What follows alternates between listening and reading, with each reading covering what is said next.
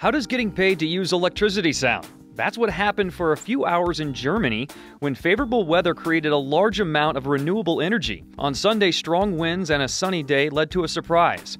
Quartz reports renewable energy was supplying 87% of the power being used in the country. But the surplus had a negative effect on nuclear and coal plants. Because they can't be shut down quickly and there was so much available power, they ended up having to pay customers to use it. The surplus is a solid bragging point for the country, which aims to completely convert to renewable energy by 2050, although it might not do much to win over critics of the plan. Opponents often say renewable energy sources are too dependent on favorable conditions, and this would only be an example of the weather being just right for creating a surplus. Denmark also created a surplus last year. At one point, wind farms were producing 140% of the electricity the country was using.